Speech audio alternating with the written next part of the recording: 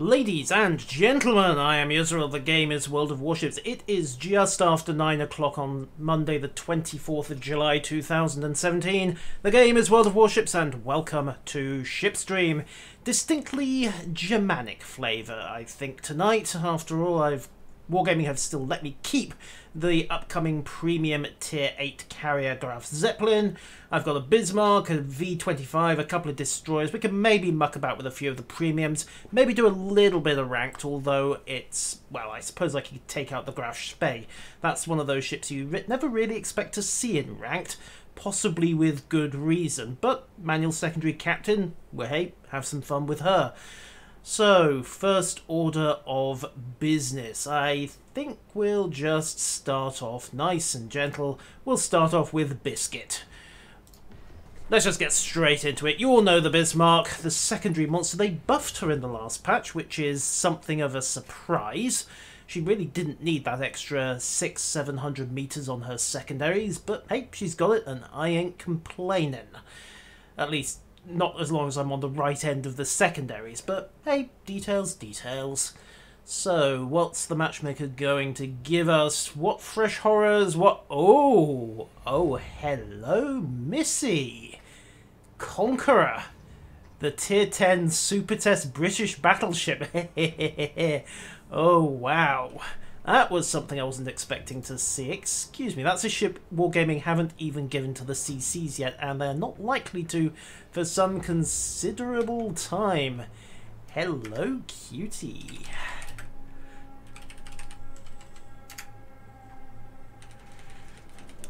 Excuse me, I'm just going to be drooling for a few minutes, and she's close. I think she's...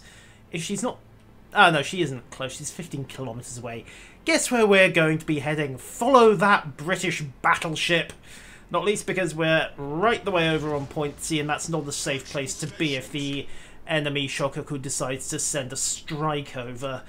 Isolated battleships, torpedo bombers. Yeah, you know how that story ends, especially with Graf. So we'll just turn ourselves around, toddle over, and... oh yeah. Have to admit, she's a looker. Looks like she's got the 4x3 set up. Rumour is she's going to have the 4x2 457s as an option, but they won't have Yamato's overmatch, which is a bit of a pain. So I suspect a lot of people are going to go with the 12-gun setup instead. There's no overmatch advantage in the 457s, if memory serves. But we are going to be trying to catch that battleship. Totally not because I want to look at her as much as anyone else, and also totally not because, if rumours are true, that thing has got a monster anti-air suite. I believe current build gives them defensive fire on their 20 mils and radar, which is a little bit silly. I'm not sure if they've still got the magic heal as well. If they go with that, I'm just expecting to get some Terminator 2 memes of Conqueror just getting blown to bits and then just zoop, healing it all back up again. They're going to nerf that before launch. They've got to nerf that before launch. You can't have a battleship, a tier 10 battleship, heal up a third of its health off one repair party. Anyhow, just tag that fighter squadron. Oh, no air supremacy on that guy. Well, well, well. That is interesting. Where has he sunk his skill points, I wonder? Because you can't get to tier 8 carrier and not have 10 skill points, so why is he not sunk into air supremacy? Huh. Curiouser and curiouser. Not that I'm complaining, because it means our Shokaku is going to have a significant advantage in the... oh wow. Oh wow, oh wow, oh wow. The air battle might be a little more one-sided than I imagined, but let's push up. Get some long-range shots on Comrade Citadelovich over here. Or rather, Comrade Citadelovich the Silver. Yes, I know he just disappeared, but hey... accuracy's kind of a second best thing on these guns anyway. Right. Gearing's grabbed point B. Are we any closer to Conqueror? Well, we've reined in a couple of kilometers. Come on, I want to see detail. Yes, I'm fully aware of how lewd that sounded. Right. Tucking in with the Edinburgh. There are the torpedo bombers, 2 Tirpitz, Montana, St. Louis heading for A. That Yugamo is probably regretting his life decisions right now. Mind you, the fighters are going to chase him off, but it's not going to help. There comes the flak, and there is the gearing, which is something you really don't want to see at that kind of range as the Yugamo, especially if you can't break contact by getting away from the fighters or the bombers, or in this case, oh dear. Someone probably needs to go read a few how to CV videos, and yes, I'm aware I'm tempting fate by saying something like that. I'm probably going to stuff up even worse over the course of this evening. So, can I get a blind shot at that Tirpitz? Decisions. We can see a little bit of superstructure, so just take a guess. 19.3, rounds out, forward guns only. Probably going to miss something chronic, but hey, I'll take it. Then again, maybe not. Rounds down, 2 overpens there, I'll live with it. Switch on to the nearest target, focus fire. Turning a bit too hard to get the stern batteries into line, but we can always jig back. Why I'm bothering, I don't know, because he has just met a rather nasty torpedo-shaped fate. Stern guns fired, forward guns reloaded, switch target, fire, get the bow back on, designate. Oop. Ow. It's only 1 fire, don't worry too much about it. Designate secondaries, and forward bow onto the Montana. Also get spotter plane up just in case. Main battery, waste of ammo for both of those guys. They're going to burn. There we go. Shokaku floods 1, gearing torpedoes the 2nd. Enemy is suddenly down 2 battleships, and I have got Comrade Kutuzov fight. No, actually, that's the Zao firing. Wait, no, the Zao's over there. Huh. Okay, fine. Designate Zao for secondaries. Rounds out, full broadside. Start healing back some of this damage. Don't want to turn too hard, because otherwise I'll skid out in front of the Montana. Managed to interrupt the fire, and I appear to have attracted rather a lot of attention. I just wanted to see the Conqueror. Is that so wrong? Well, probably yes. Okay, skid away. Flak on to the enemy fighters. Keep turning. Another fire. Okay, who left the schnapps locker open? Come on, fess up. Okay, now the Zao is ducking. Keep jinking away. He's staying behind the island. Basically, if we... Oh, actually, no, I am going to have to turn back and engage, because if I get this wrong... Who just... Ha-ha! Well, that was completely accidental torpedo dodging. And hello, Graf. Right, so... We have a Kutuzov imitating best freedom practices of the Atlanta and firing over the mountain. We have another Bismarck who is going to be trying to stop me. I'm going to put both those fires out, turn in. I'm risking eating a broadside from the Montana here, but there's an island in the way at the moment. And if I can just duck, in fact, I'm going to cut the throttle a little. Managed to get another intercept on the Zao, but he is broadside on. Those 8-inch guns are going to start messing me up. Mind you, no, there we go, we've got the interrupt. If I can just get into a defilade from those 8-inch guns, we can start turning this round a bit. But it may come too late, because that Montana is about to clear the headland, and the moment he does that, he will have a clear shot at me, and I will be dead. Hydro up, because hey, if you aren't going to live for much longer, you might as well use it. Oh, Armagi. Sorry, lock secondaries. Match. And I am about to burn. Which is a bit of a pig. Okay, into B, that's jammed their cap. The Amagi has run himself aground, but it's not going to matter because I am about to die. Told you. Right. So, where's that Conqueror? Come on, where are you? Where are you? There you are. Yeah, come on, this is what we all wanted to look at. Oh yeah, she's She's nice, isn't she?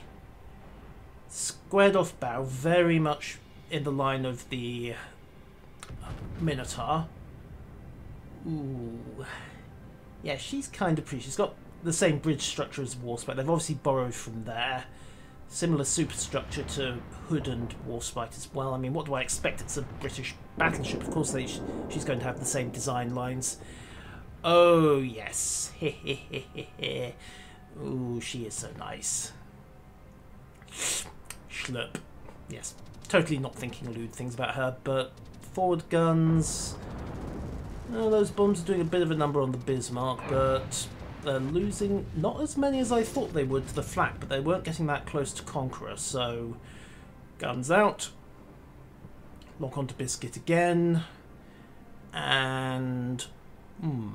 rounds coming down, but don't think they're going to do that well. A couple of misses on the Bismarck. He's ignoring the Montana, which might be a mistake. Because if Julie 53 can collect her, who knows, wits, then that's going to be 12 16-inch guns pointed at him very, very soon. But, oh yeah.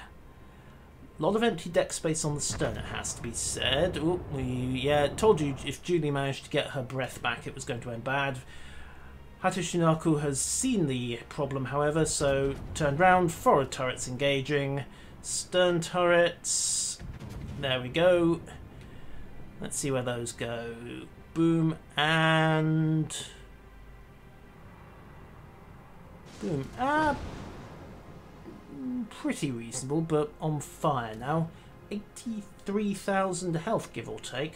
Compared to the almost 100,000 on Montana, that's a little weak, but like I say, she may still have that crazy heal, so it's fire damage. She can patch it all back. Bow onto the Montana, so going to be bouncing the worst of the 16-inch. Also got the enemy torpedo bombers coming in. Are we going to see this rumoured defensive AA? Yep, we are, and well, I wouldn't say the carnage is spectacular, but it was enough to get some battleship-grade torpedo beat going, though he's not going to dodge, is he? No, damn it. Did it hit the T-locker? That's the main thing. No, I don't think it did with safe. Unfortunately, that probably did. Ouch. Because he had to turn in, he went broadside to Julie 53 just for a second, and Julie promptly punished that. But look at the amount of damage it's saying he can heal up at this point. I mean, if that is coming off one repair party, that's a little bit ridiculous. Then again, maybe it isn't. That could easily be multiple repair parties. We'll find out when he actually pops a repair party. If he pops a repair party. Broadside out into Julie 53. There we go. Oh my word. It looks like it is going to heal up the whole thing. Yeah, they're putting the ship back together faster than it's burning down. That's... that must be absolutely soul-crushing for Team Red. Oh, wow. Well, he was on 15,000 health. Now he's on 36,000, and he's still on fire. Still, Comrade Kutuzov has finally been flanked. That took long enough. And the Umagi goes down, rounds out towards Comrade Citadelovich, who ducks back into stealth just at the right moment. But was it a fraction too late? Hard to tell. We don't have his damage counter.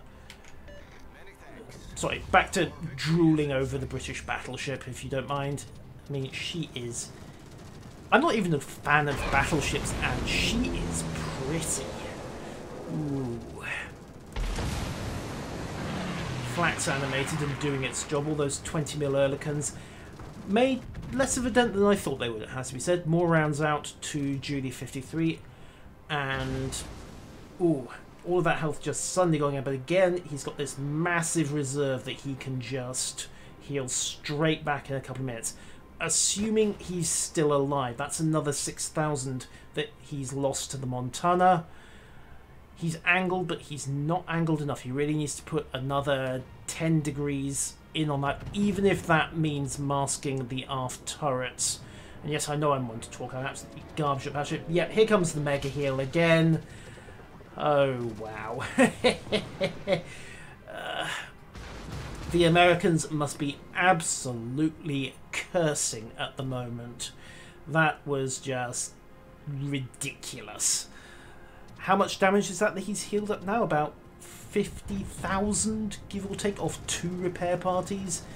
Fighters coming in, 1 torpedo in the water. He's not going to be able to dodge that, so he's doing the only thing he can do, accelerating and just prepping to take it on the torpedo belt, controlling the hit, turning in to again mitigate the first one. He might take this one forward of the torp belt. Yeah, no, I think he soaked that one on the belt as well. Don't think he's flooding. Those were airdrop torpedoes. They hit the belt. Minimal damage at this point. So Julie is now taking focused fire from, frankly, everybody, and is getting just a bit of a pasting. It doesn't help that he, I have no idea, I assume she. Oh well, that solves that one. That's the end of the game. So, good start to the evening. We've got to look at the Conqueror, and yet that heal is just as ridiculous as everybody is suggesting it is. We won't talk about my performance. That that didn't happen. Yes, I may have been a little bit distracted.